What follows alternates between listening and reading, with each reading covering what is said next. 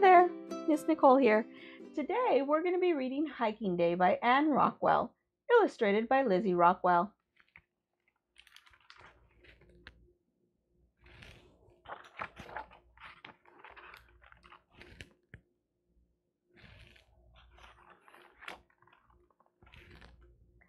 Today, my mother, my father, and I are going to climb Hickory Hill.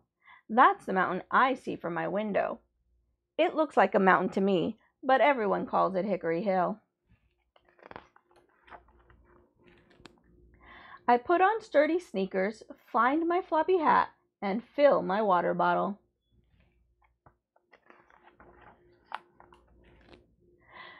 The ride from our house to Hickory Hill takes about 20 minutes. As we drive, I see fewer and fewer houses and more tall trees.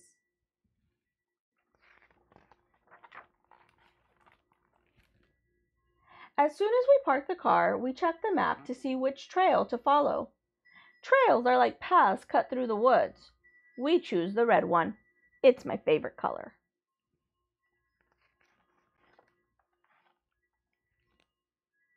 The minute we step onto the trail, we are surrounded by tall trees. We can't see sky. The ground is covered with leaves and ferns. It looks like the inside of my mother's terrarium. It is so quiet. I can hear my sneakers crunching the ground.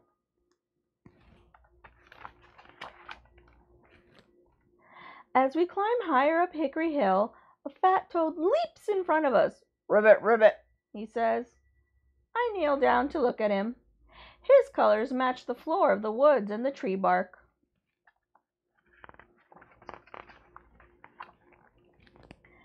"Hey," says my father. "Well, where's the red trail marker?" "Uh-oh," Mom says. "Where can it be?" Are we lost, I wonder? We look at all the tree trunks around us. Then we notice a prickly porcupine slowly climbing a tree. As she moves up the trunk, I see a red mark appear. "I found it!" I cry. We begin hiking again. I hear a loud tap, tap, tap, tap, tap, tap. It sounds like someone is using a hammer. A little chipmunk puts a hickory nut in her mouth and scurries through the leaves. "Getting ready for winter," my father says.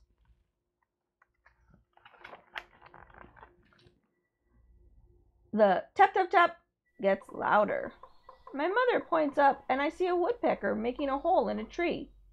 He is looking for insects hiding inside, she tells me. He uses his beak to make the hole bigger and find good things to eat. "Bugs? Yuck," say Dad and I.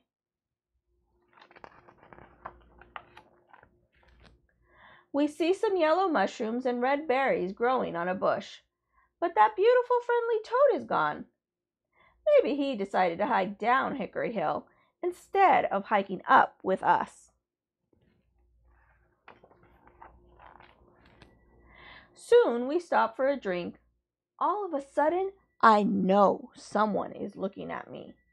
I slowly turn to see a deer with wide antlers. He leaps away so fast that no one sees him but me.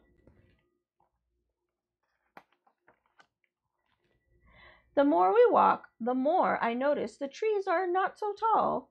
The ground is rockier. Now I can see little bits of blue sky and even an airplane flying across the sky. Suddenly, the ground below my feet isn't the woodland floor. It's a big flat rock. We're at the summit, my father tells me. The top of Hickory Hill. We did it, I say. We all sit down on the sunny, warm rock, and guess who jumps up to be with us? The friendly fat toad.